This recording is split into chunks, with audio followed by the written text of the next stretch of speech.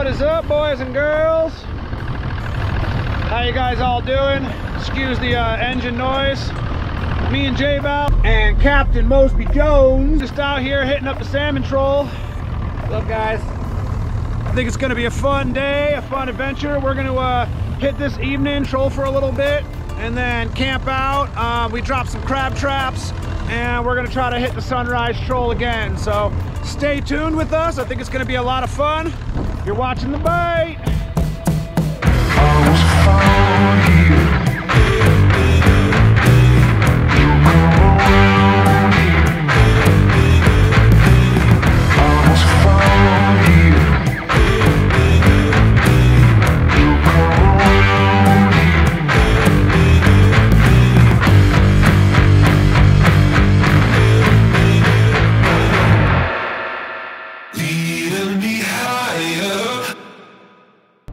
Alright guys, first pot of the day. We're just giving it a quick check.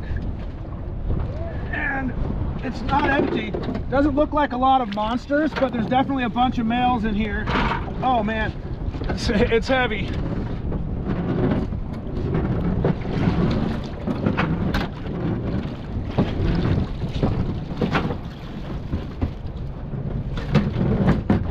Woo! Look at that, you guys. That is a bunch of crab, actually. So we're gonna grab a gauge and gauge a bunch of these. A few of them look like they're short, some of them look like they're females, but we're gonna check out what we got, and we'll probably show it off real quick. There's a gauge in that bucket underneath it. So, fish. All right, you guys, so there's a bunch of these littler ones that are definitely not quite keepers. We'll give it a quick gauge on that. See, he's just short, but when you see he's only just short, it means that we're gonna have some keepers in there. So, like this one right here, that right there is a keeper crab. Stoked on that. He's not huge, but that's a keeper, and we're gonna keep him. This one's a keeper right here. Look at that. That's a nice good keeper. That's number 3 right there. Keeper male crab.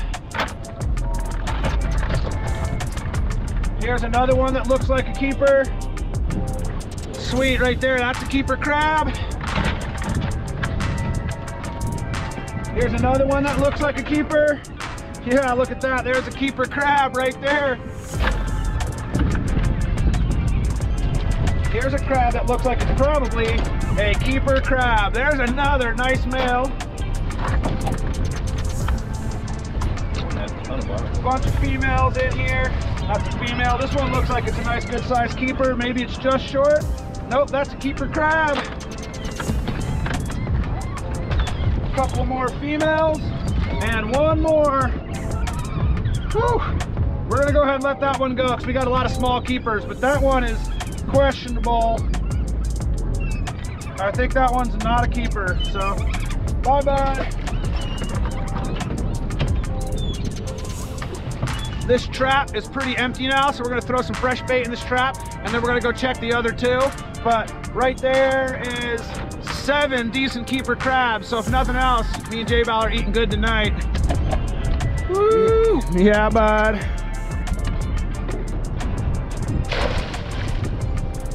So trap number 2 didn't really have any good crabs in it, so we pulled it. We're gonna move it to this location now, dropping it into the water. And trap number 3 is somewhere over here. We're gonna try to find it, and hopefully there's a bunch of crabs in it. So. Yeah, that is it. Yeah, with a little red.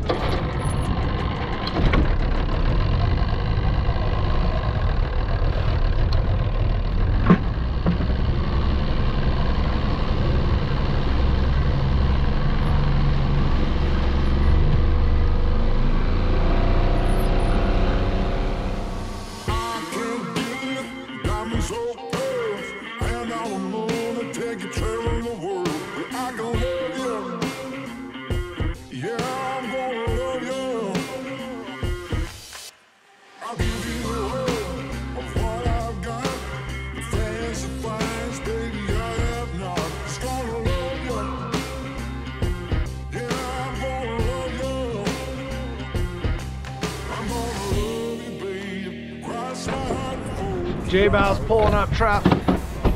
Jbal's pulling up trap number 3 right now.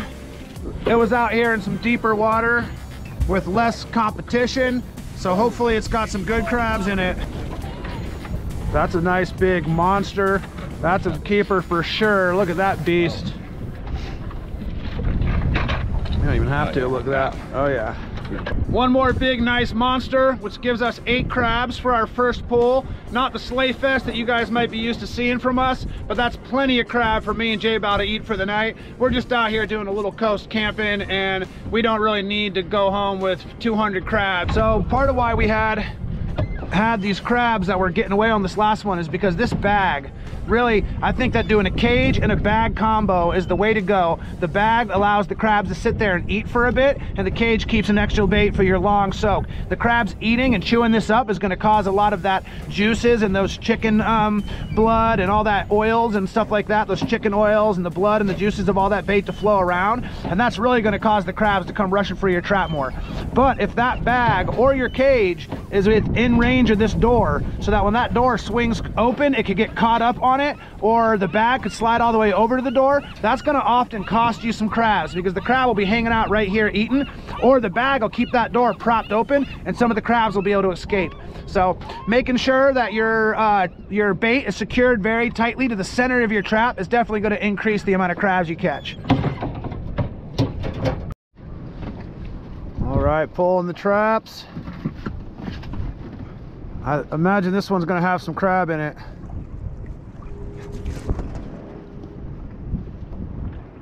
It's the beast. Oh, baby. Oh, that's not no crab. Woohoo! We got crabs! Look at all of those crabs. There's a crab, there's a crab, there's a crab.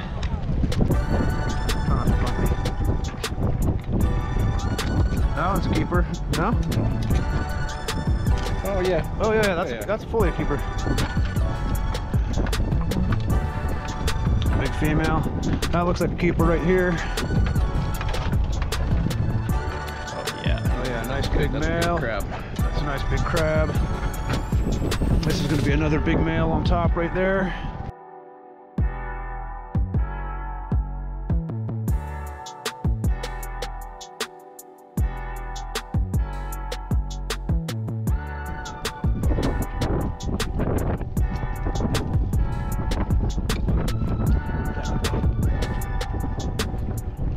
Definitely a keeper crab. Oh yeah. That's a keeper crab.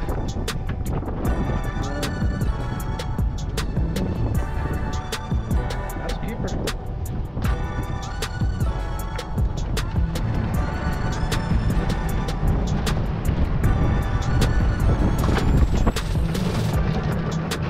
Super successful run. We just caught a ton of crab. I don't even know how many keepers, but a bunch of them. So we're stoked. We're gonna throw this trap back in, and we got 2 more traps set to go check out right now. Yee!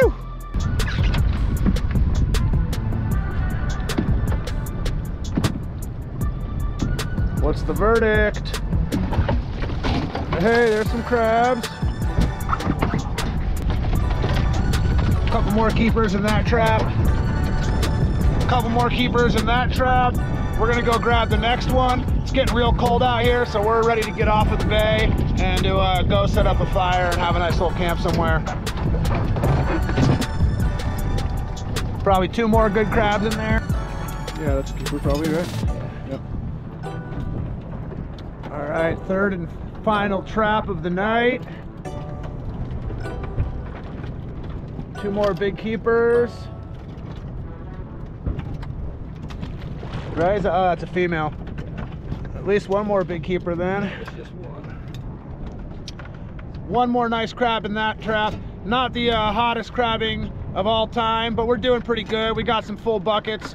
We're gonna go set up a campfire somewhere, cook a couple of these things off, and call it an evening, and get back fresh in the morning to some more crabbing. So hope you guys enjoyed this little quick session of just getting out onto the water and getting ready to go.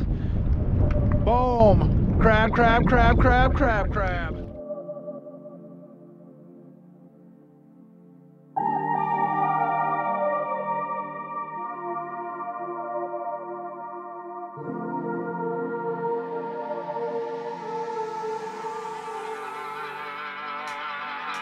Alright guys, here we are. We're back at the Bite kitchen. We got a little bit of garlic. We got some salt water boiling back on the campfire right now. We're gonna throw the crabs in there once it's up to temp. Right now we're just gonna get some lemons and some garlic chopped up, and we're also trying out the Zatarain's shrimp and crab boil tonight, just to like see what that tastes like. Let's get going.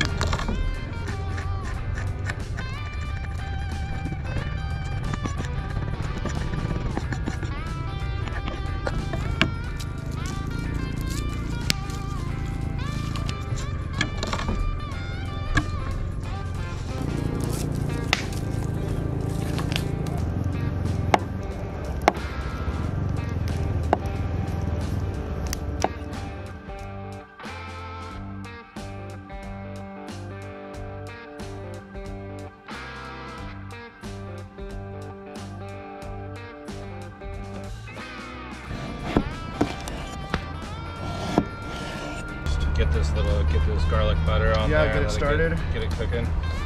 Just kind of set it off to the side right here. Let it melt out a little bit.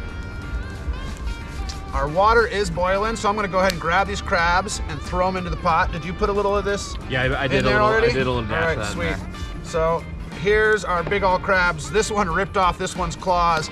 This one is a little bit of a dick. Look, even though he's smaller than this one, he kind of beat this guy up a little bit. So we're definitely gonna eat this one because he's a little beat up and we want to eat him before he starts to pass. And this one earned his execution because he's a kind of a jerk. Dick.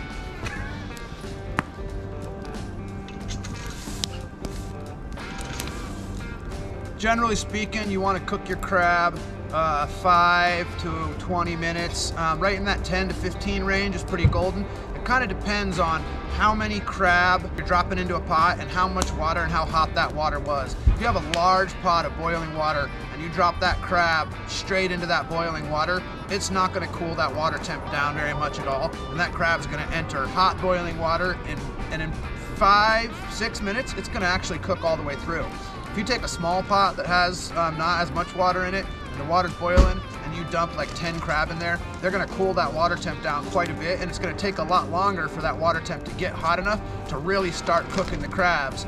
I guess it could take even longer depending on exactly, you know, the conditions of your water and your crabs, but 15 minutes is kind of your golden zone. You're probably gonna have just slightly overcooked your crab if you go any longer than 15, and there's a good chance it's gonna be undercooked if you cook it for any less than 10 or so. But you know, 5 to 20 minutes depending on your water and your crab. One of the ways you can really tell, because that's kind of a large range, 5 to 20 minutes, one of the ways that you can tell is just break off a single leg, crack it open, see how the meat inside that single leg is. Another way that you can tell is that the crab are real heavy when you first put them in there. There's a lot of other water in the meat of the crab and the guts and stuff, and when you cook it all, some of that starts to escape from the crab, and you can then kind of like feel how much lighter the crab actually feels in the pot, and that's a good sign that they're starting to get cooked all the way through too.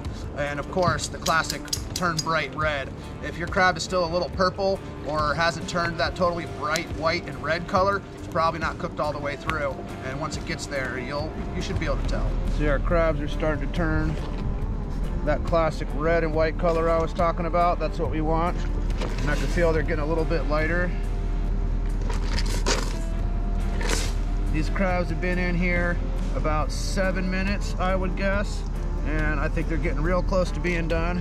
I'm gonna go ahead and submerge that one a little bit more so that it actually cooks away. In any minute, we're gonna go ahead and pull those crabs.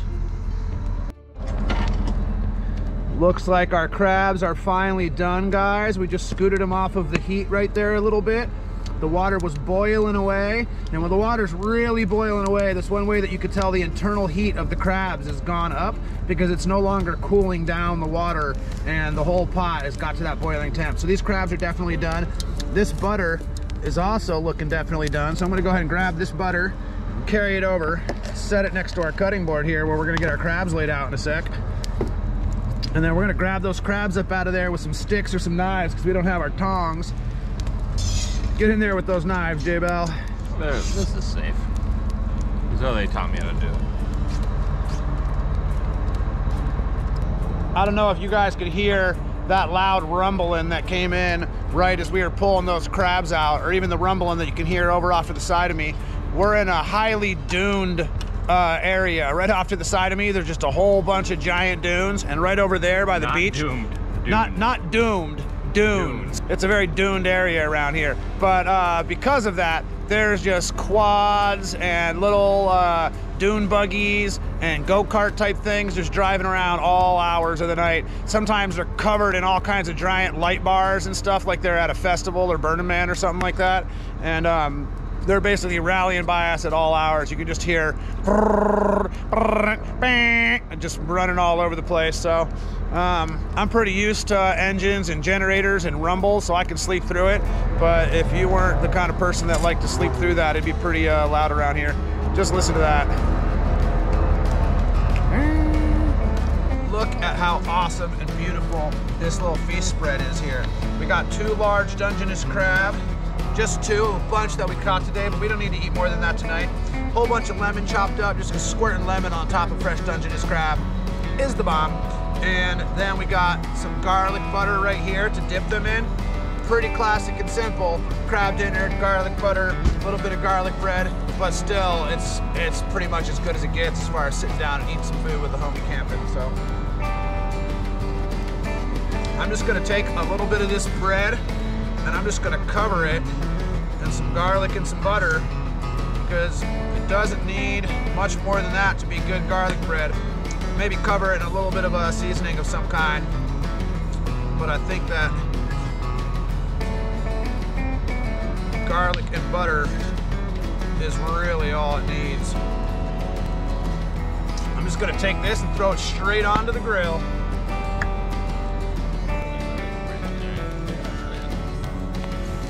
A little garlic fell through, probably a little butter fell through too, but you know, it takes.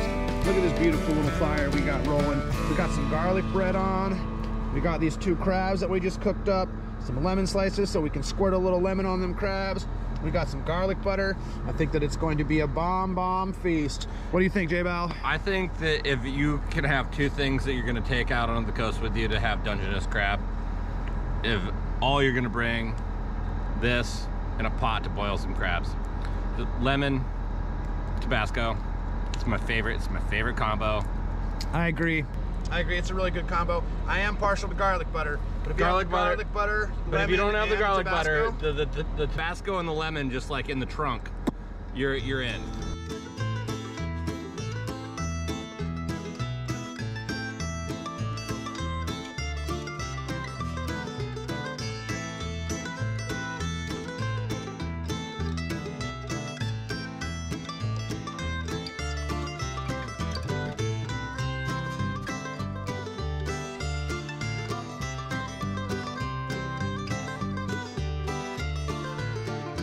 right there is now 2 good to go, ready to eat crab.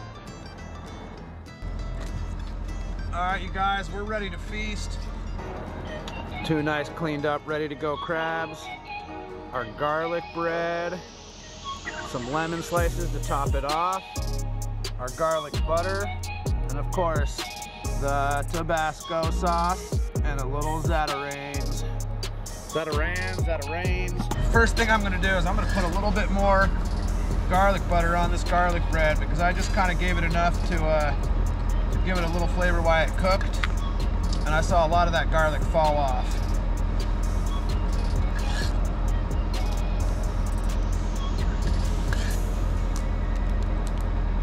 Oh yeah. Now let's crack crabs. Fucking. Cheers, amigo. Cheers.